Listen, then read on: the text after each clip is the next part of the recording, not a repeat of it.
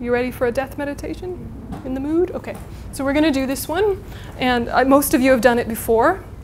And I'm going to try and do it in a way that's really incorporating the 5 powers. So you don't have to write anything down or remember anything, just kind of follow me. And then if later you want to write it down, it's all just there, and you'll be able to see it online anyway. So just try and be with the process as best you can. Get yourself a nice posture for meditating.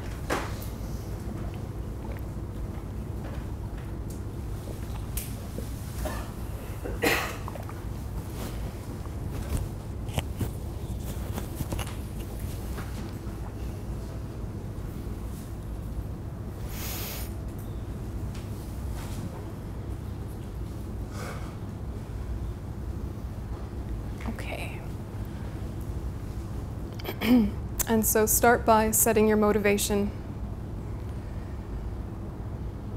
In order to make this life meaningful, in order to make death meaningful, in order to have a meaningful series of lifetimes, from happiness to happiness, all the way to full enlightenment, I'm meditating on the stages of death.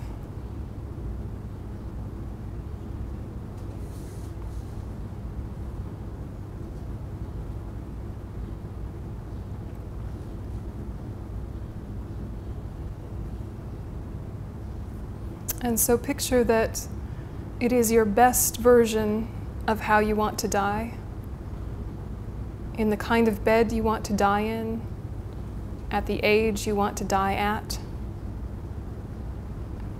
Picture that that's the case.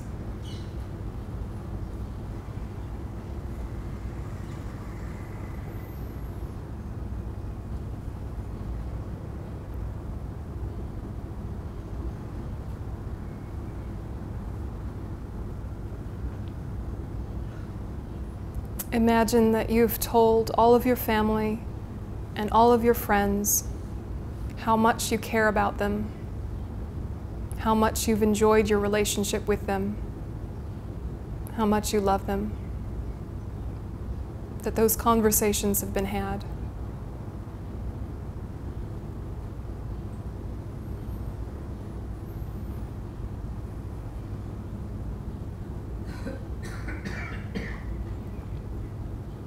Imagine that you've forgiven everyone you need to forgive and asked forgiveness of everyone you need to ask.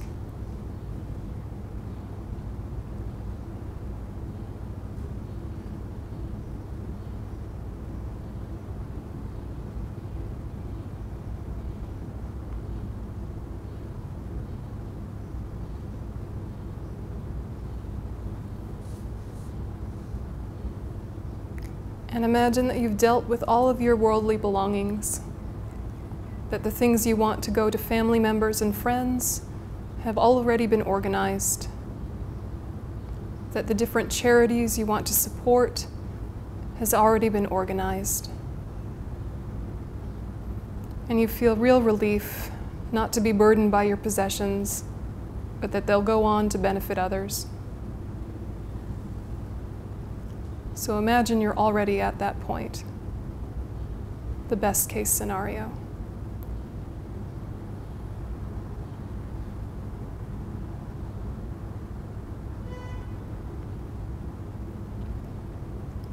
And as you lie in this bed, your body is weak, and you know that death is coming.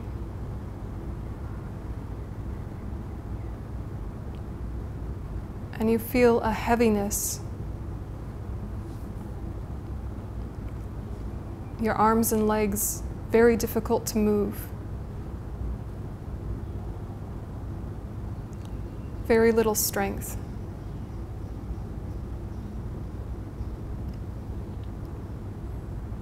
And you observe this, but know it is just the body. That you are not the body.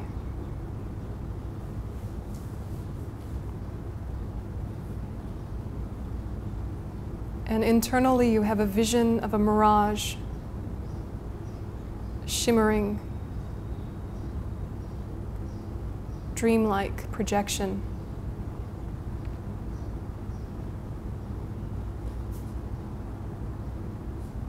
And as you see this mirage, you're reminded that this is a sign that death is coming.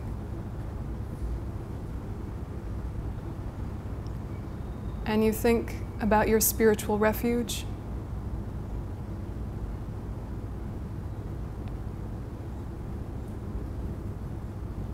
Imagine that it's supporting you, guiding you through this process. Even if your refuge is simply your inner wisdom, engage with that.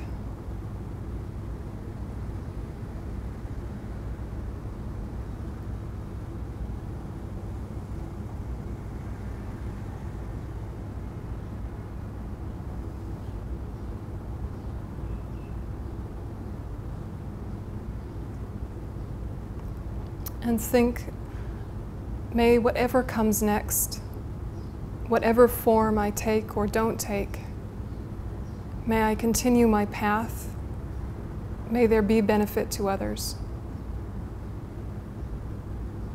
So you see the mirage and remember altruism and remember your refuge.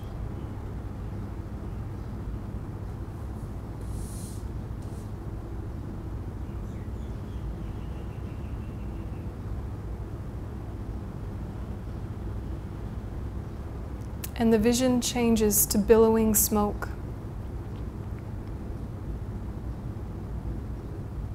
And your physical experience is dryness, difficult for your kidneys to function, for your tears and saliva to function. And part of you notices it's a bit uncomfortable and scratchy.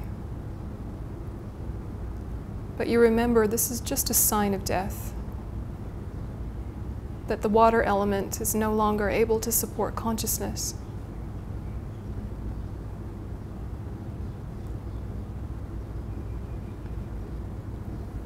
And you reconnect with refuge and reconnect with altruism.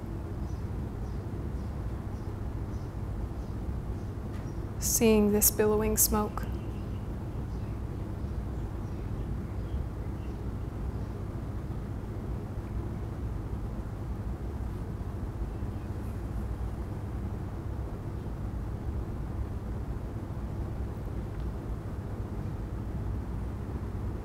And then you see fire sparks,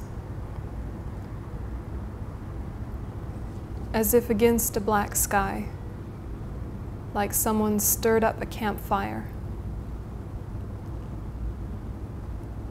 And your body is a bit cold. And the natural reaction is to be scared of feeling cold or worried about it. But you're reminded it's just a sign that fire is no longer able to support consciousness. It's just the body.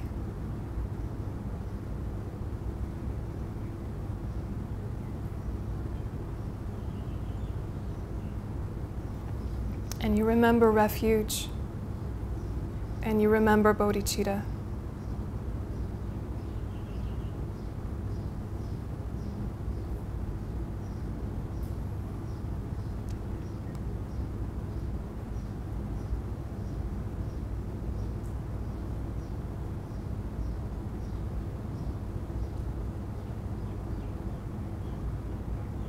And then there is a vision of a weak red-blue flame, like a candle about to go out. And you find it difficult to breathe, but know there is no need to be panicked, that the breath will stop, the heart will stop, but this is the body, not the mind. And when the breath and the heart stops, also pain will stop physically. And so you see the weak red-blue flame, and you remember refuge, and you remember bodhicitta.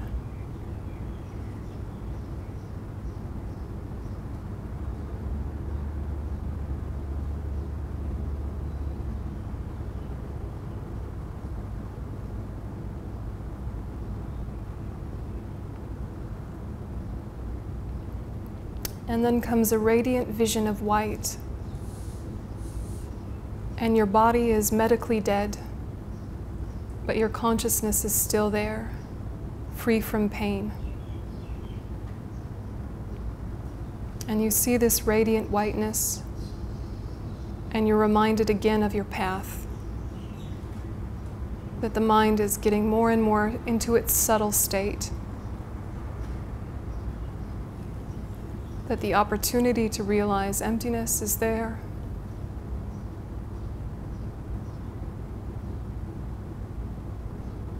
And you reconnect with refuge and bodhicitta while seeing the radiant white light.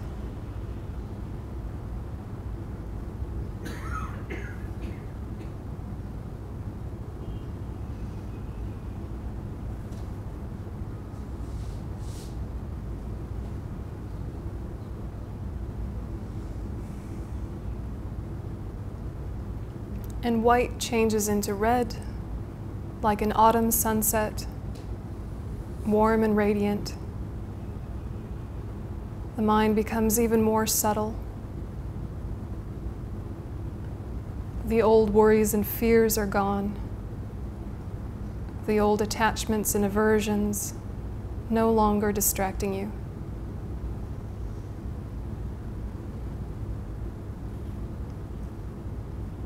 Many habits from the past are latent and ready to ripen, but right now there is just subtle mind.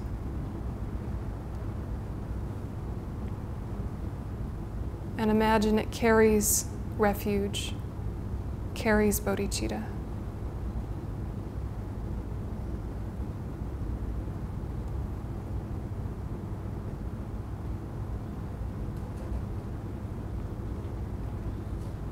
And red changes to black, as if you've become completely unconscious. But in that blackness, imagine is imbued with refuge and bodhicitta,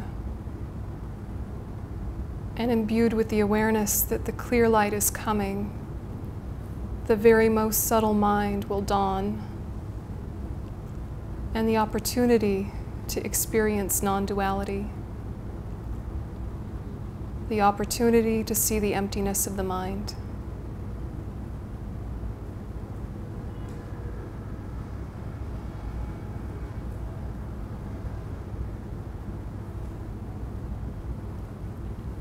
And black changes to clear light, like a cloudless autumn dawn,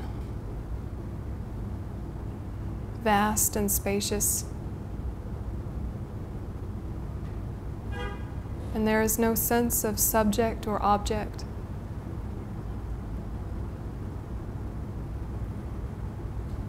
You see it as empty of inherent existence.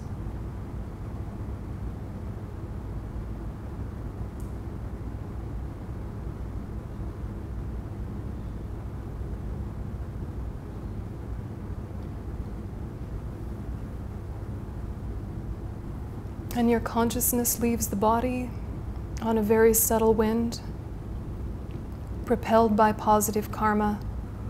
It travels through the bardo. And in this intermediate state, you're aware of the thoughts and emotions of your friends and family around you. You're also aware of your own mental projections and visions, some peaceful, some scary. All sorts of appearances, but you remain steady with refuge and bodhicitta.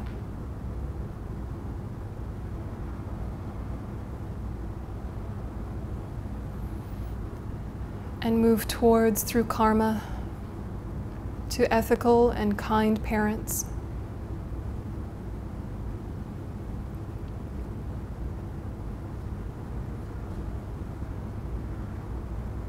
And as you enter into the womb of your new mother, the visions reverse. Clear light. And then black.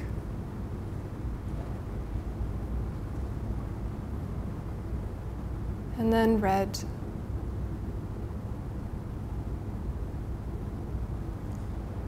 and then white.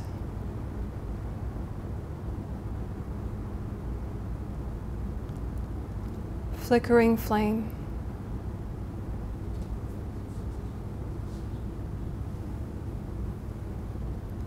Fire sparks.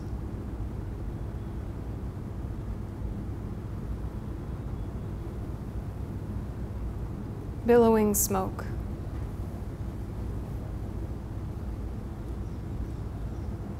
Mirage.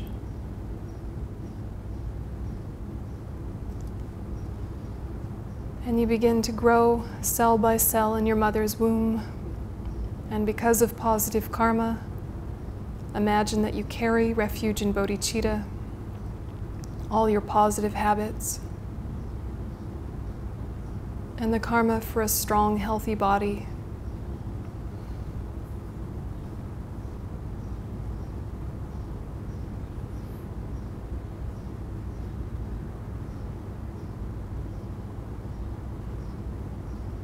And through the effort we put into this meditation, may our life and death go in this way. May we continually move towards our fullest potential, enlightenment for the benefit of all sentient beings.